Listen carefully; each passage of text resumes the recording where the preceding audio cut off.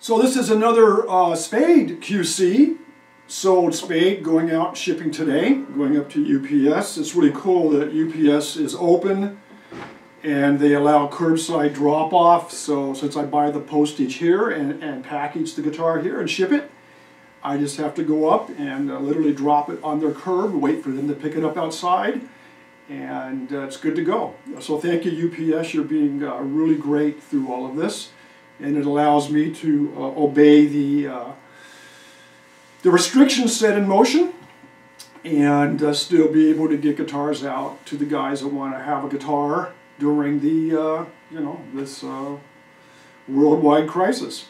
So cheers to all the first responders, all the grocery clerk workers, nurses, doctors, and grocery store guys, UPS guys. They're keeping us all moving here.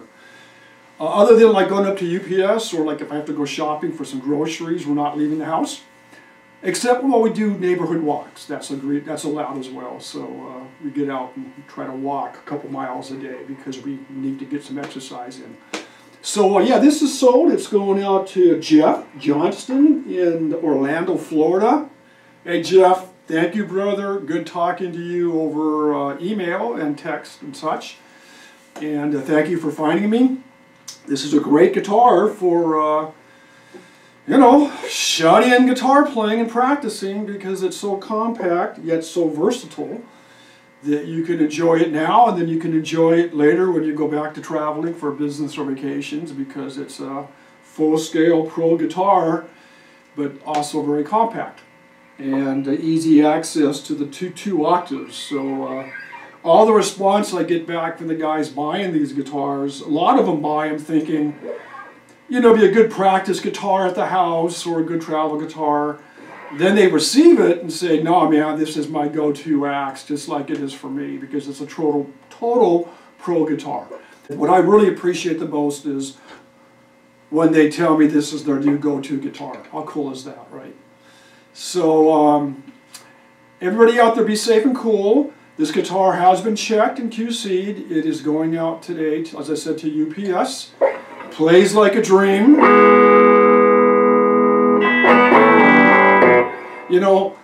Playing a lot of riffs and doing a lot of sitting around. I'm going to be a lot better guitar player with a couple months of this going on. So, but when it comes down to it, for me, nothing gets better than